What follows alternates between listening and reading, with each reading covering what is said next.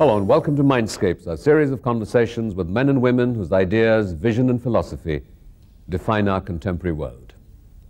My guest today is the Secretary-General of a unique organization described by itself as a concert of nations, ASEAN. I'm delighted to welcome its Secretary-General, Mr. Rodolfo Severino. Welcome. Thank you very much, Mr. Mehrotra. What is ASEAN in terms of describing itself as a concert of nations, which it did recently? ASEAN was born in 1967 with 5 countries of Southeast Asia that saw in the future the need for greater cohesion, regional cohesion, to make their way in the world. And that vision is proving to be more and more valid, particularly in today's world of globalization, information technology, and so on. To the extent that ASEAN has now formed an ASEAN free trade area, that is only in terms of economic regionalism, but it has gone a long way also in cooperating in a whole lot of social questions, in political matters, of course. And so this is the meaning of the term concert of nations, that these nations quite literally act in concert on many things. But beyond acting in concert, ASEAN envisions itself also as more and more of an economic unit, that we feel that economic regionalism, regional integration is the only way for us to be competitive in this rather more competitive environment in the world economy. When you look at a concert of nations like ASEAN, what really comes to mind, of course, is the experiment with the EEC and how that has seems to inevitably have led to important elements of political integration. That's right. In many ways. And it often seems contrary to what is perceived to be the national impulse of nationalism. And here you have a context of countries seeming to wanting to surrender that for a larger objective. In what ways do you see ASEAN unfolding in that sense? Well, first I must note that one of the things from which ASEAN suffers is this constant comparison with the European Union. And in a way, it's a form of flattery that ASEAN is compared to the most advanced regional entity in the world, one that is rather unique. And that's the other point, that there's nothing like the European Union. OAU, the Organization of African Unity, is not like the EU. The Organization of American States is not like the EU, and so on. However, ASEAN knows that it can learn a lot from the experience of EU, taking its own circumstances and history into account, without necessarily going all the way as the EU has done. But we're not prejudging anything. ASEAN is bent on deepening, broadening its market, its association, and if it leads to becoming more like the EU, then so be it. But this is subject to constant discussion among the member states. Mm-hmm. What are some of the sort of critical challenges that ASEAN faces in terms of the diversity of its political systems that govern it? And I will follow your lead and refrain from comparisons with the EC or even the African associations. How do you begin to resolve this? Is this by sort of looking primarily, focusing on the economic agenda, which inevitably unites nations? Yes, I think you have put it correctly, that in one of the weaknesses and at the same time one of the strengths of ASEAN is its great diversity. And this is Another difference that it has with Europe. Europe has almost a single civilization, common religious values, a long history of contact and association, even intermarriages even, which you don't find in Southeast Asia. So when we are building ASEAN, we have to take this diversity into great account. We have to take the diversity as a given. And we proceed from this reality. And I say that it is also one of the strengths because, for example, if you have an integrated market of such diverse, of countries with such diverse situations, then if you were a foreign investor, for example, you have a choice of where to locate your investments, whether you want inexpensive labor, or you want high tech, or you want efficient services, and so on. And but at the same time, having located yourself in the place which is most advantageous to you, you have this market, this rather large regional market to as your own, and it's a good platform for dealing with the rest of the world. So this is something that works to our benefit, but at the same time, as your question implies, it makes decision making also more difficult. But as I said, this is something that is given, that is something that we have to work with. But I have made a point some time ago that nowadays we have to move toward a certain convergence even in terms of politics, because the economic demands nowadays require that you open your markets. You open your markets not just to goods, but also to services and ideas. And the nature of modern technology requires the free flow of ideas. So these have implications for the way you conduct a state conducts its relations with its people and with the rest of the world. And at the same time, the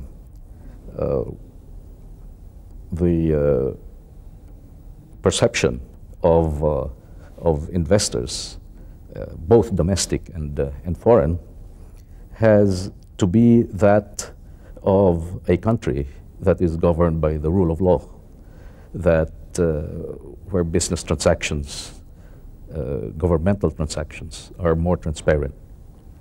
So here our member states are realizing that the way to the future is more openness, more pluralism.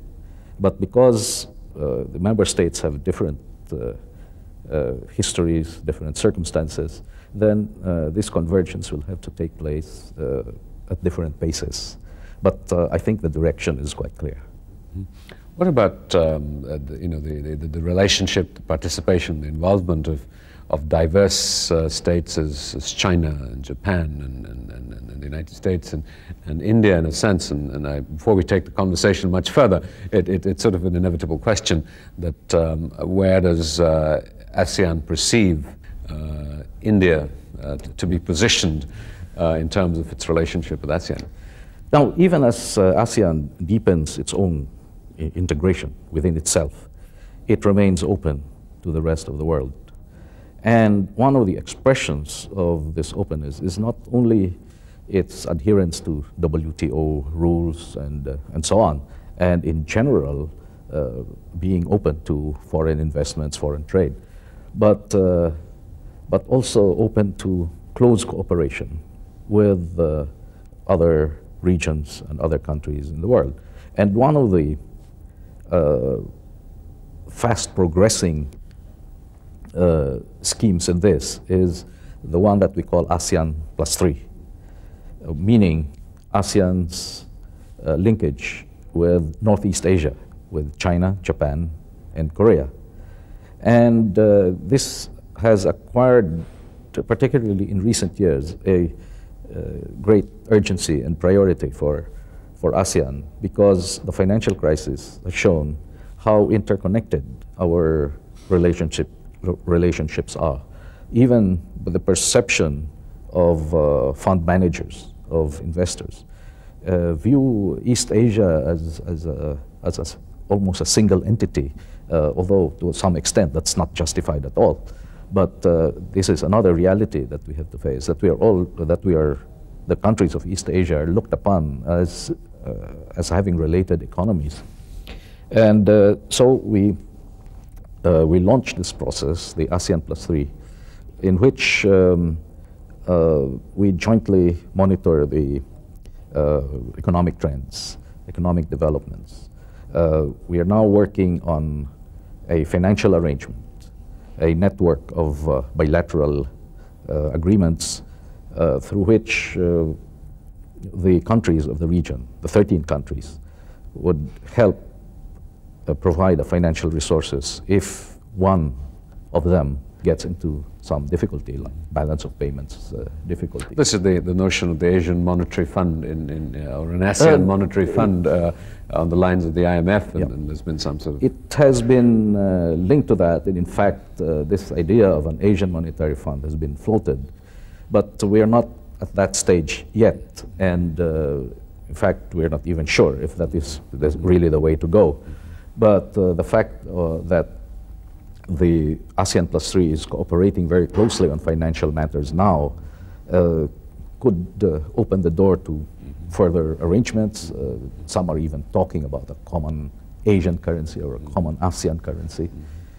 And here I think India has a place because ASEAN +3, for example, does not stop at financial cooperation, but we work on, the ministers have decided that we place great priority on trade investments, technology transfer, SMEs, small and medium enterprises, and information technology.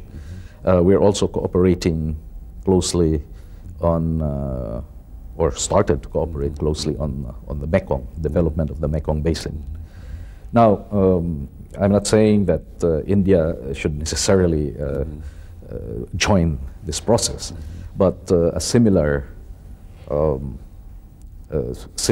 linkage could be explored between ASEAN and India, and it's one of the things that I have come, that I would like to discuss during this visit, how to strengthen the linkages between ASEAN and India. And there are certain obvious areas that lend themselves to ASEAN-India cooperation.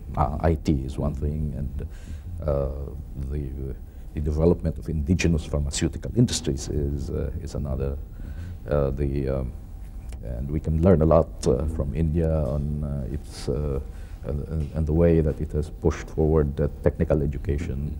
And, well, it seems to be considerably more enthusiasm, shall I put it, in India about participating in the ASEAN experiment than there seems to be in ASEAN.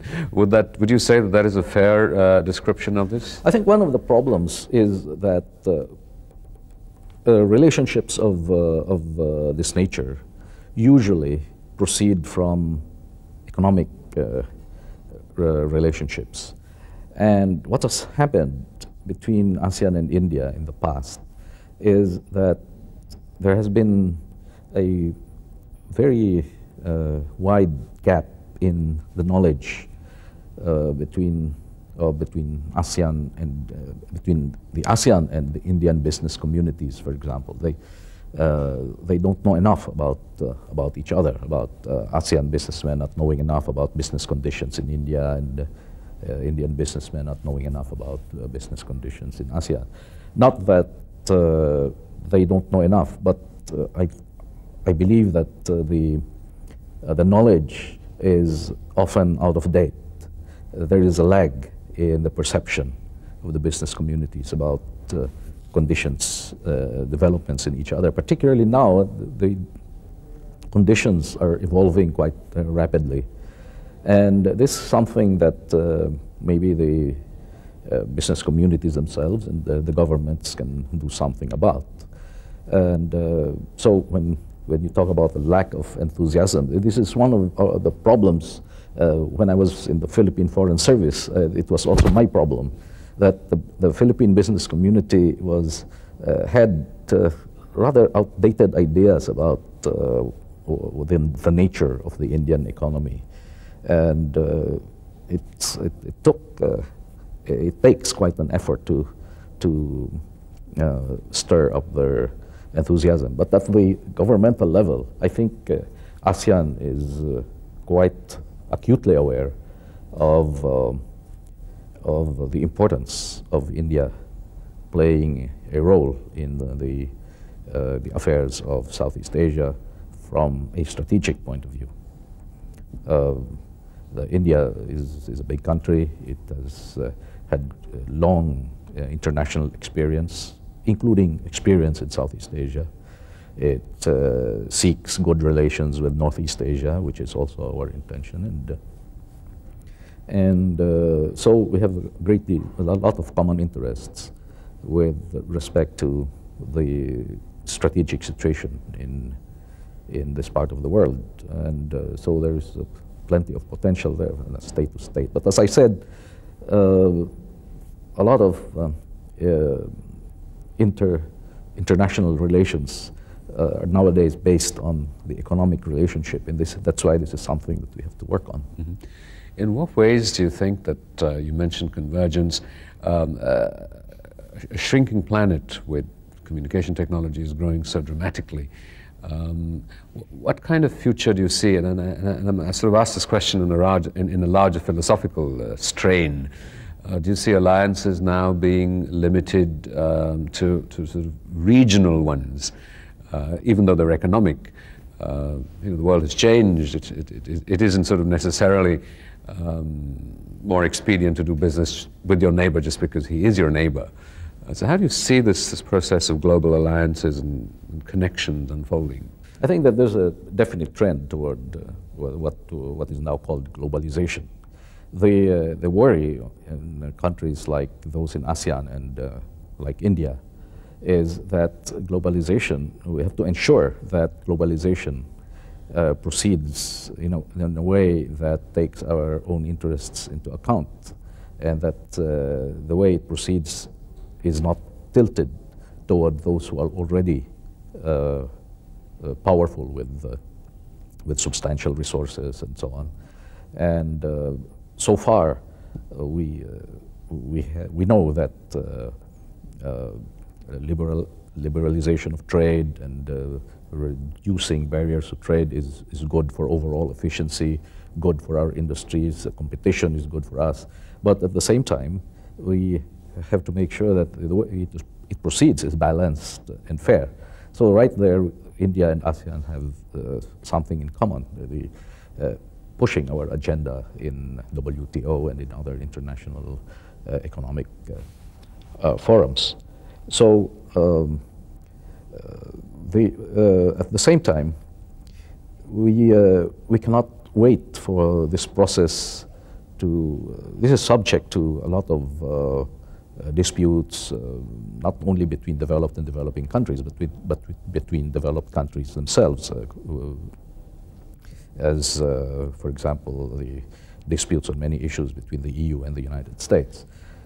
In the meantime, while this process is unfolding, we in ASEAN, because individually we are small players in the global competition, it is in our interest to coalesce as a region in order better to deal with the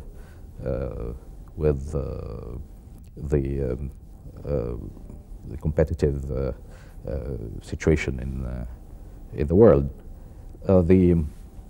Even from the point of view of competitiveness for investments, for example, nowadays the big investors would rather invest in large integrated markets, whether it's continents like China, India, EU, the United States, or free trade areas like ASEAN and what's growing in Eastern Europe, what East Africa is trying to do, Mercosur in Latin America, the Andean community in Central America.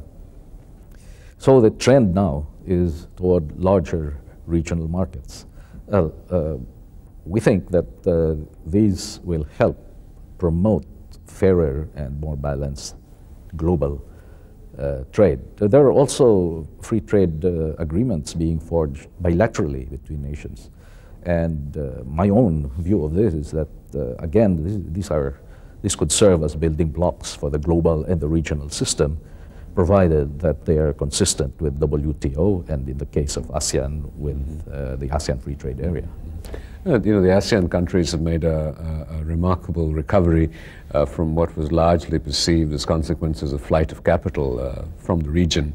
It is a region in which there are vast inequities in terms of the economic, both the immediate economic potential and the economic achievement of the nations of ASEAN. How do you manage to sort of balance these inequities and yet arrive at a consensus? It seems to be an enormous triumph, I don't know, of the Secretariat, of the political will of the nations to be able to carry this forward. I mean, you ordinarily see alliances between nations where there's far more commonality of status. And I think this is partly a function of necessity. All Southeast Asian countries see that the only way they can make their way in the world is by working together. Now, you rightly point to the great diversity, the disparities between ASEAN countries, and this is something that we have to deal with. But the way for the less advanced countries to catch up with the more advanced countries is one, they have to do the necessary, exert the necessary effort and adopt the necessary policies to open up their economies, to bring in investments, develop their human resources, because now that is the key to economic development, and in general, do now what it takes to bring in investments and promote exports and get into the information age and so on. It's basically a national responsibility, but in terms of the region, ASEAN is now focusing on the development of the newer members, precisely for this reason. And one of the vehicles is to pay attention to the development of the Mekong Basin, because all the newer members are located there. And another way we're doing it is by focusing our cooperation on human resource development on the newer members, because we know that in terms of human resources, they are behind the older members. And we're looking to the uses of IT for them to kind of leapfrog the development process. So this has to be a combination of national effort and regional cooperation. And also, we welcome the cooperation of other countries. Japan, for example, is involved with us in this. China is seeking to link up with us. And this is another message that I'm bringing to India, that certainly in India's experience, its expertise, its enormous achievements in certain areas of science and technology and in public policy could be very useful for the newer members of ASEAN. And here, certainly, Indian cooperation would be most valuable and most welcome. Give us a sort of a concluding vision for ASEAN in, say, 10 years from now. Where do you see it? Oh, it's really hard to imagine, because if you will go back 10 years ago, I don't think any of us could foresee that ASEAN would get this far in terms of economic integration, in terms of even membership. And certainly nobody foresaw the kind of financial crisis that we underwent. So it's very hard to predict. To what degree did you see the future of ASEAN unfolding beyond the economic sphere, or aspects that are directly related to economic growth, such as a common defense policy? You'd mentioned convergence and issues such as human rights. Did you see that kind of swell of... Yeah, I think the trend is toward, at the very least, better governance, better both in the corporate field and in public affairs. The trend toward pluralism, greater pluralism, is there. It's very visible. And certainly more openness, because this is inevitable in the light of the advances in technology. Now, how to manage this without destabilizing countries is something I think that we can cooperate on. And obviously, this is a very delicate subject. It touches on the sensitivity, sovereignty of countries. But at the same time, I think that if done in a friendly way, there are a lot of things that can be done by way of consultation, encouragement, and so on. And this is something that India could be involved in. I think we will see Southeast Asia and indeed other parts of the world move toward this kinds of society, greater tolerance, openness, pluralism, and India has set a very fine example. There's certainly many problems here. Some of the social problems have not been addressed to their conclusion, but the method of governing the country, of managing the economy, and I think this is we can see that here the Indian system is moving in a salutary direction, and it's certainly something that we can learn.